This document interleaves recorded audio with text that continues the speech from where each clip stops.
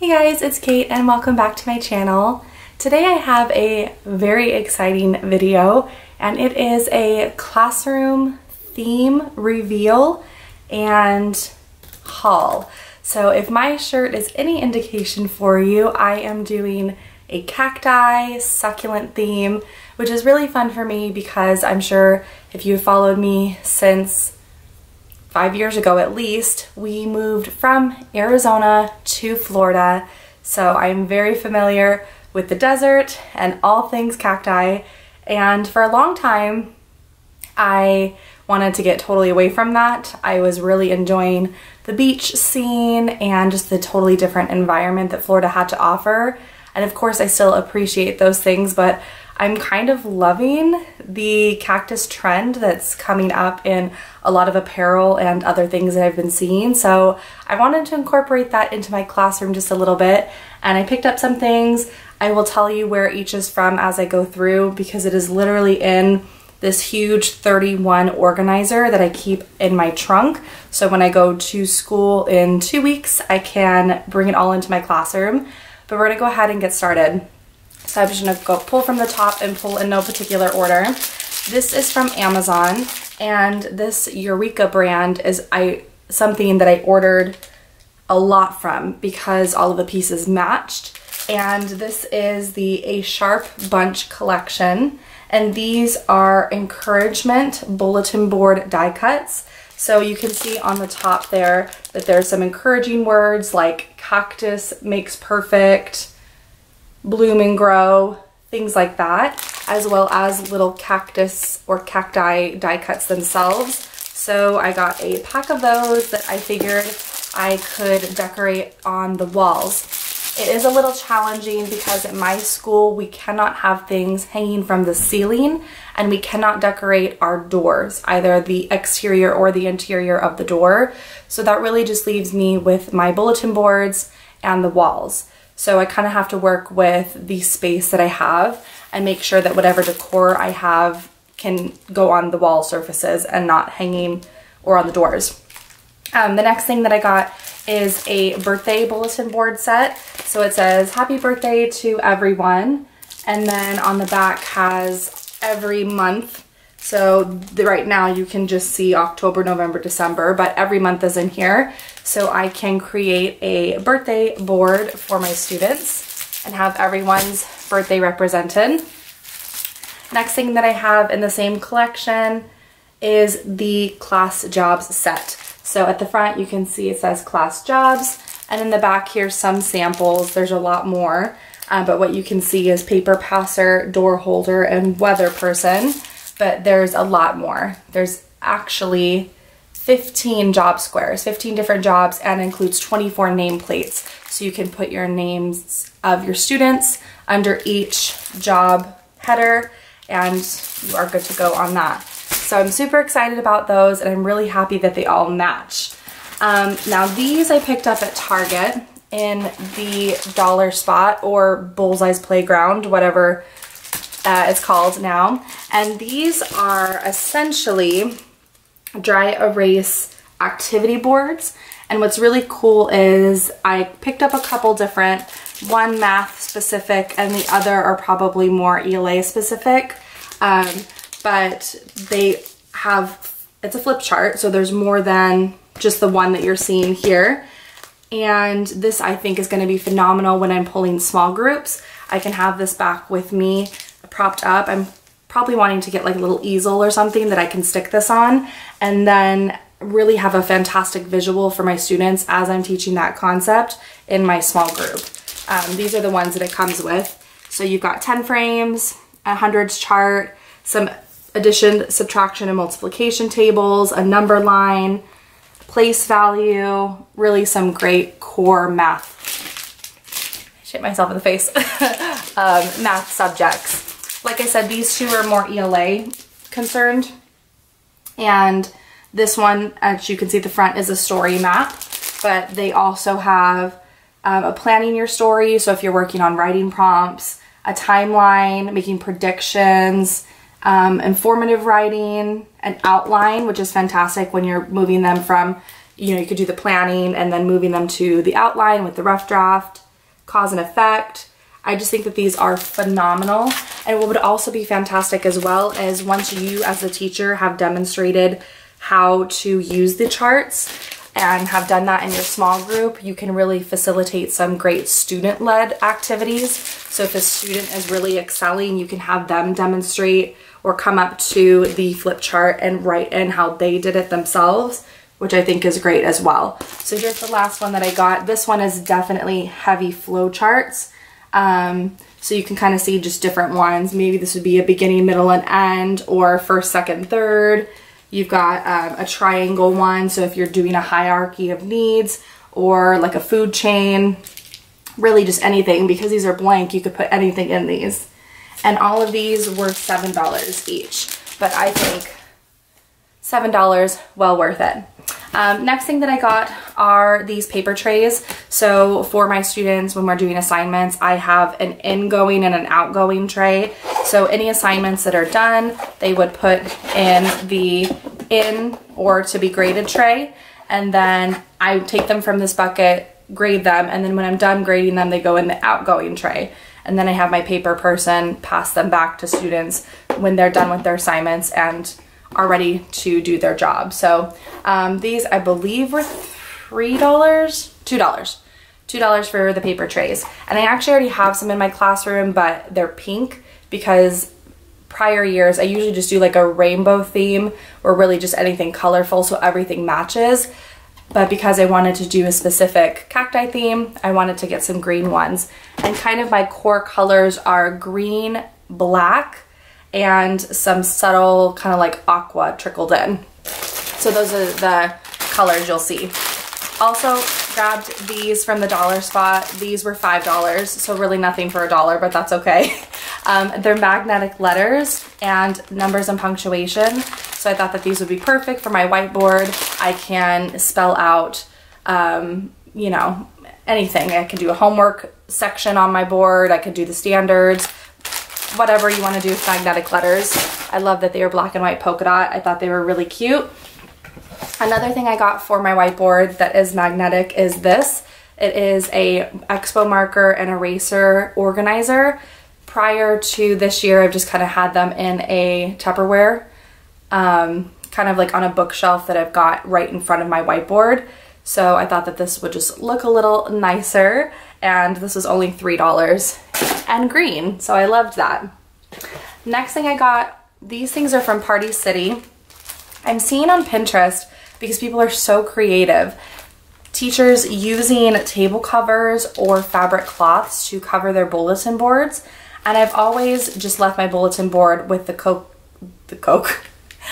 cork exposed. I've never thought to actually, that's not true, I've done paper cover before, but most of the time I just leave the cork exposed. But I've never thought to use a table cover or fabric, so I wanted to just play with this and see how I liked it.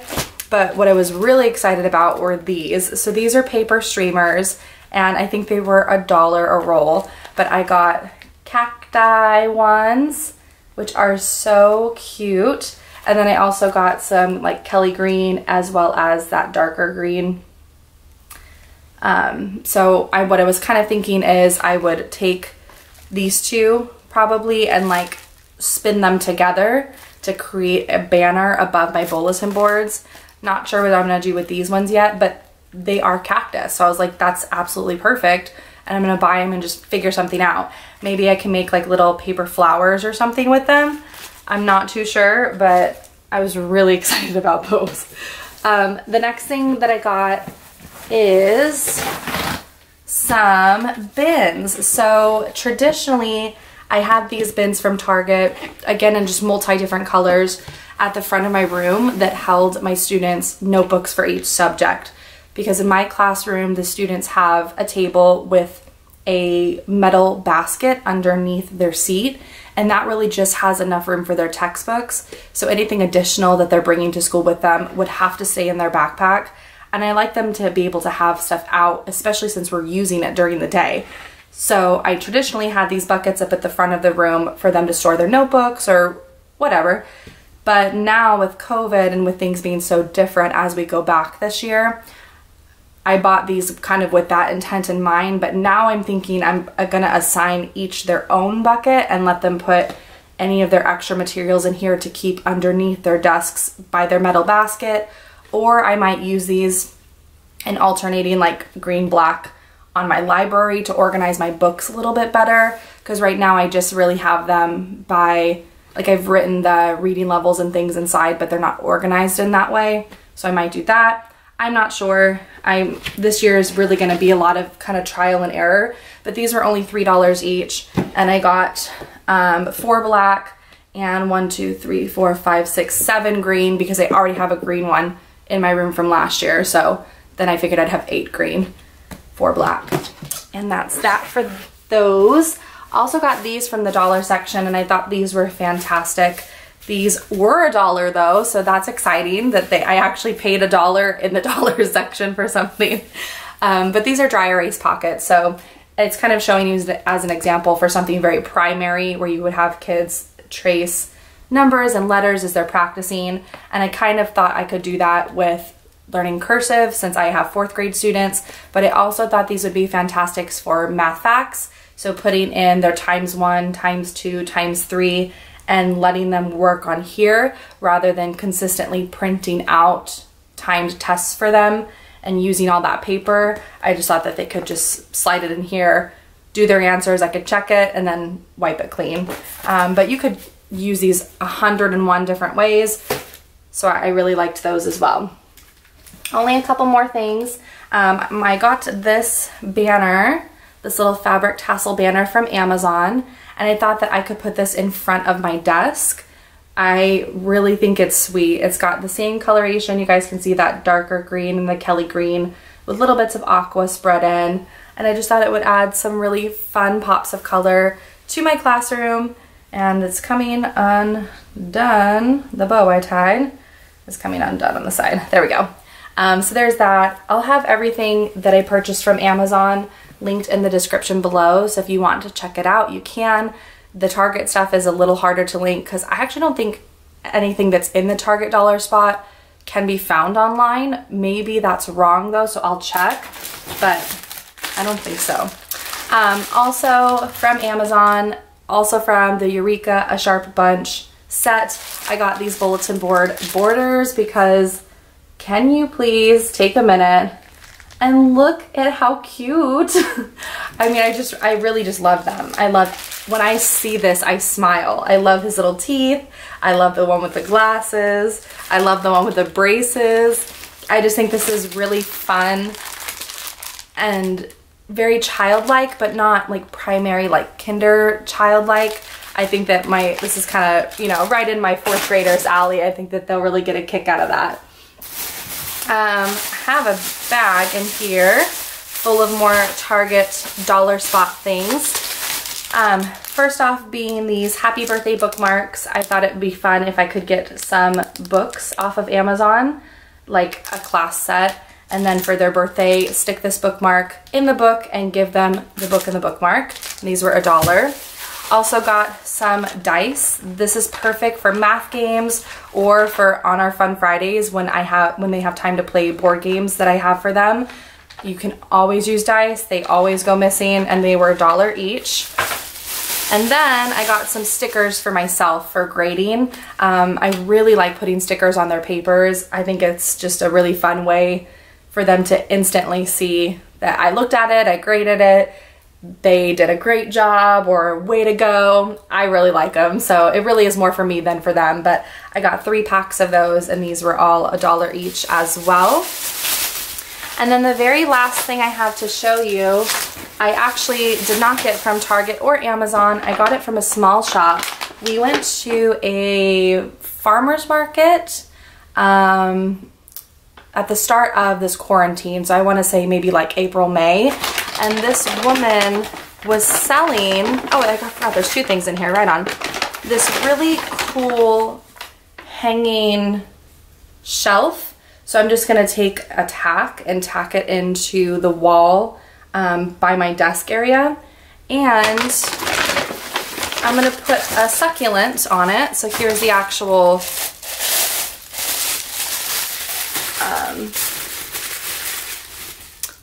succulent pot. Looks like this. And so I thought that that would be really cool, and that could be one of the jobs for the students, is have them look after, you know, come in every day, make sure that if it needs water, which it shouldn't, it's a succulent, but, you know, to just kind of take care of it, look after it. And we'd have a live plant in our classroom, since I want to say like most classrooms now don't have like a class pet. I thought a class succulent would be a really fun substitution. So I was really excited about that. I thought it was so cute. And I was supporting a local businesswoman, so I really liked that as well. And at that same farmer's market, I also got this. This is a cactus. Essentially, it's a phone charger holder. So you would have your phone, you know, plugged into the wall. So this would hang off of the actual charger. And then you could scoop up your cord and your phone and stick it in this pocket.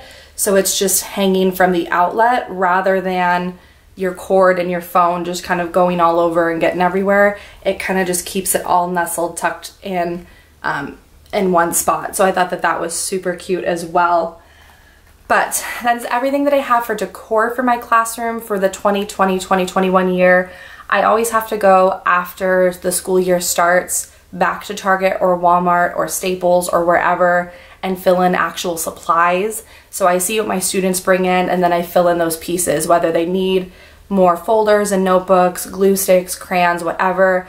I wait until after the school year starts for those pieces, because I don't want to buy something and then they bring in a whole bunch of what I bought and then I just have way extra or not enough, whatever the case is. So I just kind of do like the decor part of it in the summer and the supply part of it after. So I hope you guys enjoyed. If you're interested in maybe seeing a classroom tour or like a montage of me decorating my classroom, I'll see if bringing my camera is something that I'm able to do. If you enjoyed this video, please make sure you give it a thumbs up, subscribe if you aren't already, and I'll talk to you next time. Bye!